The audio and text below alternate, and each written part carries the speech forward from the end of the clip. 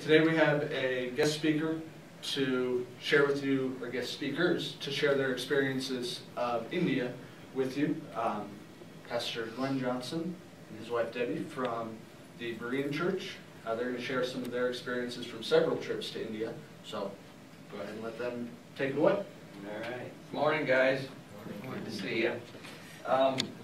Try not to bore you. We've narrowed down our hundreds of pictures to just a few because pictures worth 1,000 words. But help you experience a little bit through our eyes what we experienced when we were able to go over to India.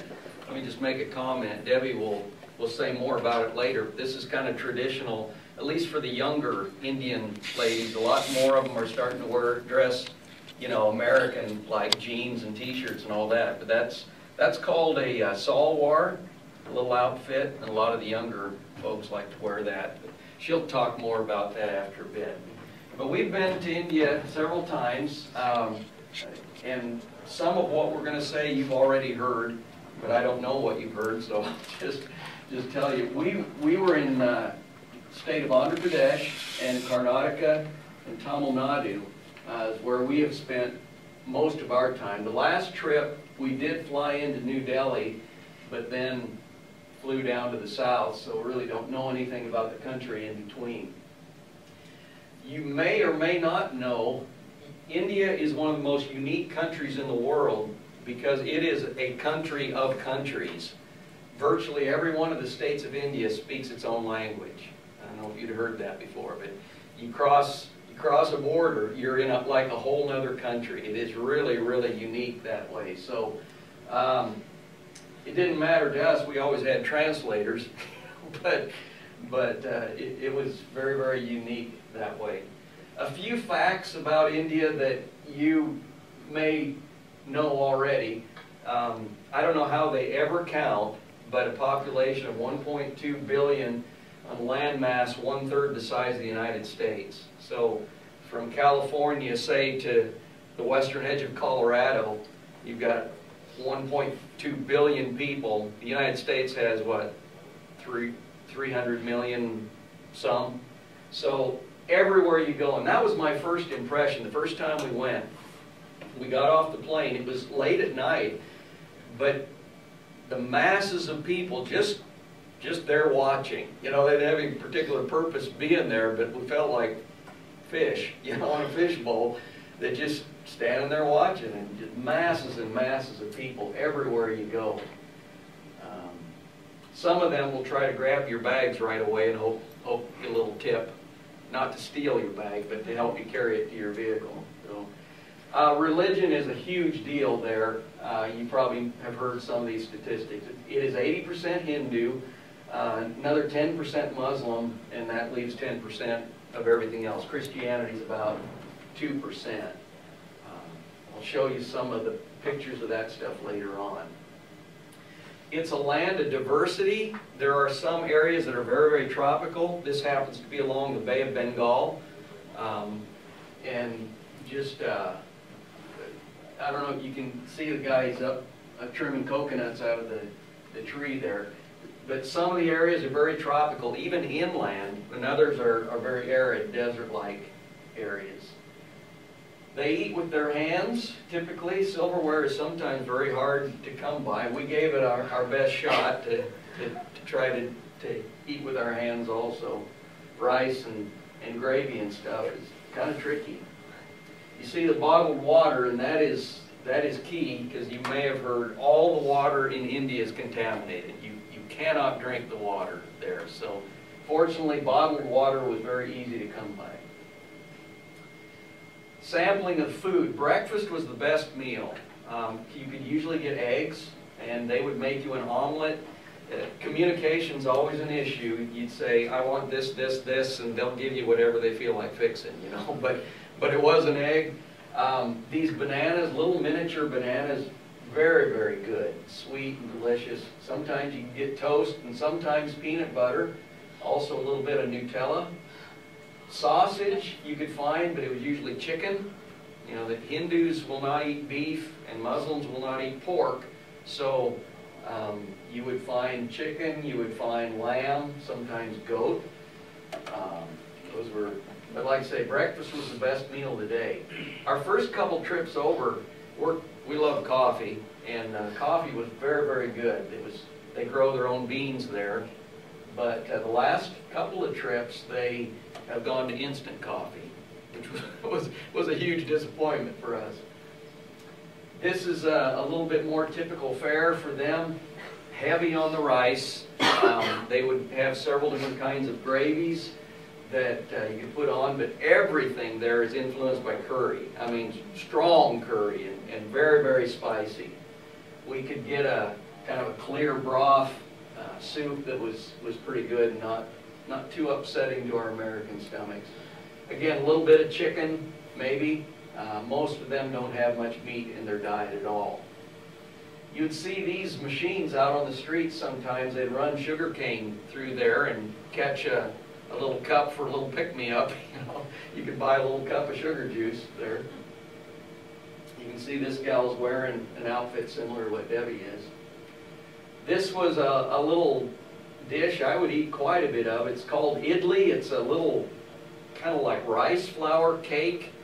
And I always said it wasn't particularly good, but it wasn't particularly bad either. So I would eat them. I liked them with honey on them. I was kind of mildly scolded by someone who said, no, you got to put this sauce with it, another spicy sauce they expect you to eat with it. But, you would find hard-boiled eggs sometimes. You can't see real good, but this tray over here, pork and beans. You all eat pork and beans for breakfast, right? So there would be that, and some potatoes a lot of times, and they're pretty good. Just several things you could get to eat.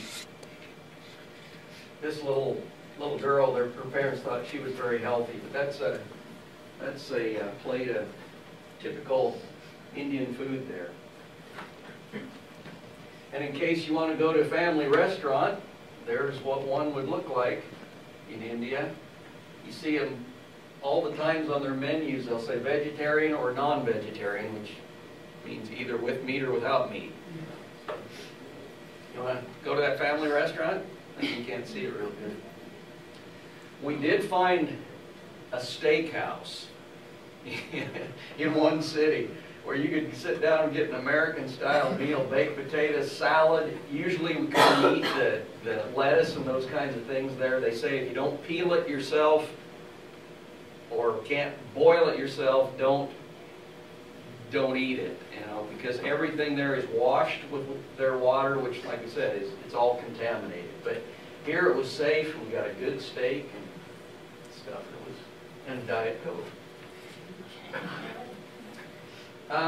Again, there's a lot of agriculture out away from the cities, and there are tons of coconuts.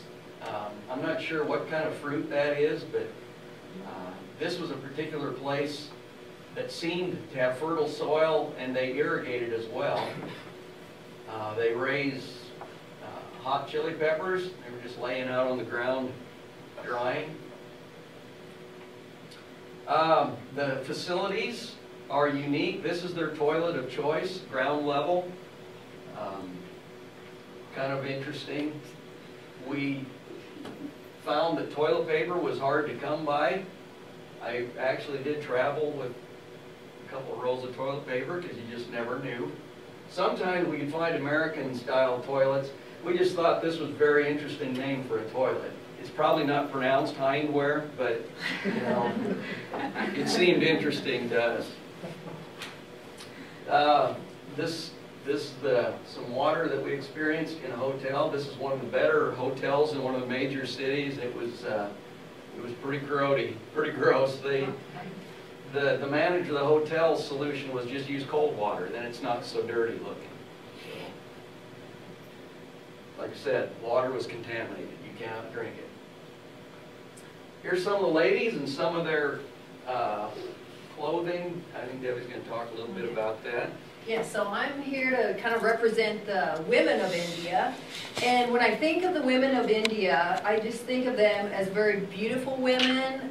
They are much like us, and they love fashion, and they love colors, and also I think of them as very hardworking because they don't have all the the nice things that we have today to help us with our laundry and things like that, which we'll get into that later. And like Glenn said, the sari is more of the traditional wear that the women have. And if we have time later, I can show you, but it's just basically a big, long piece of fabric that they wrap around them in such a special way, and it looks so gorgeous, and then they wear this little midriff top underneath. But the women of India are just so beautiful. And also, we talked about the salwar, which is more like the modern wear of women, which includes a scarf, which is a modesty thing that the women have, okay? And also, when I think of the women of India, I think of the fact that they are not valued like they should be as people. And one of the ways we know that is in like the arranged marriages. Many times, maybe you've heard that, they practice arranged marriages and that the parents would decide ahead of time who you're going to marry, and sometimes you have no say. How would you like that? Yeah, it wouldn't be much fun, would it? Okay, and also they have practiced the dowry system, which in that country, it's a practice where the family of the bride pays money to the family of the groom so that she can marry him. And so it can include anything from money to lands to a house to pay for all the wedding, and even to help financially with the rest of the family, with your in-laws, with your sister-in-laws, brother-in-laws. And many times they don't treat the wife very nicely, and she just has to suffer in silence because that's the way things are in India. So it's very hard life sometimes for the women in India. So anyway, okay. I should have mentioned, Laundry Day. in regards to food, we were able to find Pizza Hut.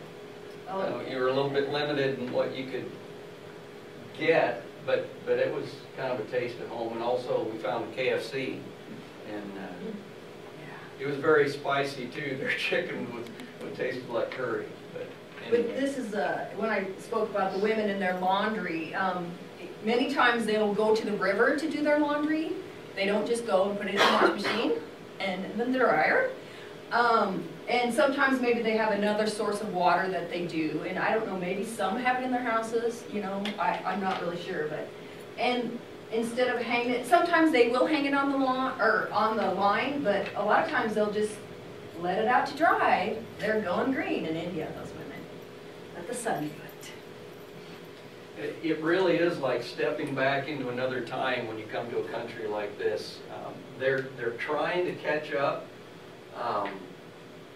The last time we were there, 3 of the airports that we flew into were brand spanking new. One of them had just opened like a couple of days before. So they're really trying to catch up with the rest of the world, but it's like stepping back into another time.